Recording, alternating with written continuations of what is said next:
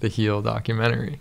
And when I saw it for the first time, I was like, everyone on there I made a list of, like Bruce Lipton, Dr. Joe Dispenza, and just like researched each person that you put in the film. And that has really morphed me into who I am today. And so I greatly appreciate all that you've done, and the drive that you have to bring these incredible healers and movers and shakers together, that making it more mainstream for people to be not afraid to dive into, because the white coat has such a power, you know, and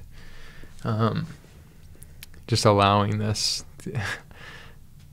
alternative method. I use that because it really frustrates me that people use that word, because you think about Western medicine and pharmaceuticals, and they've been around for maybe 100 years, right? And then you reference alternative medicine, and you're like, okay, you're talking about something that's thousands of years old. Right. You understand that, right?